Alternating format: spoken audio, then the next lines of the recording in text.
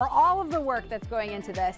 It is National Milk Day, and we can't think of a better way to celebrate than with the cows that make the milk, because we couldn't celebrate without them, which is why Claudia is over at the MSU Dairy Center right now to give us a sneak peek into the life of a Michigan dairy farmer. Claudia, what can you tell us?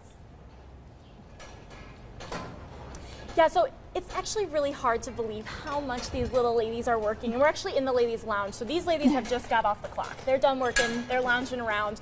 But really, they work so hard, and so do the farmers that take care of them. We can't even imagine how much work and time they put into it if you're not a dairy farmer. But I am with someone who knows all about the world of dairy farming. Jolene, your family actually has a dairy farm in West Michigan. Tell us a little bit about that. Yes, so my family has a farm about the same size as the MSU Dairy Farm in Western Michigan. We're bracing for the storm tomorrow. And I also have the honor of working on behalf of Michigan's almost 900 dairy farm families and helping them tell consumers about the goodness of milk and how great cows are. Yeah, so what does your work look like?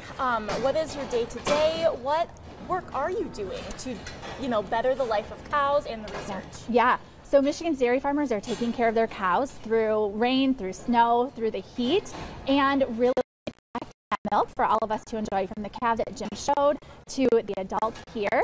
And then my team at United Dairy Industry of Michigan, we get to talk to school children about dairy farms and take them on tours. We get to go to events, and we can provide milk and cookies and ice cream, and we provide recipes, and we just talk about the goodness of milk and how everyone can enjoy it. Yeah, so when we talk about these dairy farms, we want to have them, but to have them here, we have to support them. Yes. So what way, just in the everyday, day-to-day life, what can Michiganders do to better support dairy farmers and these beautiful cows? Yeah, I love that question. So thank you for asking, and thank you for everyone who purchases milk and cheese and yogurt and cottage cheese and ice cream, and the list could go on and on. That's the biggest way to support Michigan dairy farmers. We are living and growing up in the same communities as our community members, as our neighbors. And so by supporting and purchasing those foods, you're helping to support Michigan's dairy farmers. And then asking questions. We know that there are a lot of questions about cows and what do they do, and what about the milk and how does it get to us? Dairy farmers love to answer those questions, and we are always happy to bring people and show them dairy farms. Absolutely. So I think there's a lot of questions about dairy farms, how they function, even the cows themselves. Yeah.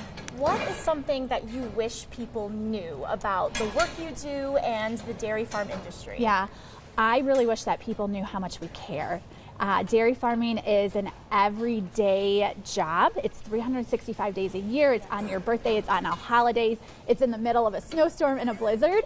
And so you really love what you do. You love caring for the cows and watching them grow from the calves throughout their life to giving us milk. You really love being able to plant the crops that they are going to eat for that entire year and watching them grow, and working with different people in the community. It takes a team to care for our cows, so veterinarians and dairy nutritionists and electricians and plumbers. We really do support our communities where we live. Absolutely. And where can people find information about the work you do and how they can better support you? Yeah, absolutely. So our website is milkmeansmore.org. We're also active on Facebook and Instagram and all of the social media channels, YouTube as well. We have a lot of dairy farm videos and tours there. If people can't come out to a dairy farm, there are ways that they can see and they can ask us questions. Absolutely. Well, thank you so much, Jolene. I really appreciate this conversation. I appreciate all these lovely ladies around here. We're still on our little lounging break, though, so we're going to send it back to the studio with Rochelle and Nicole.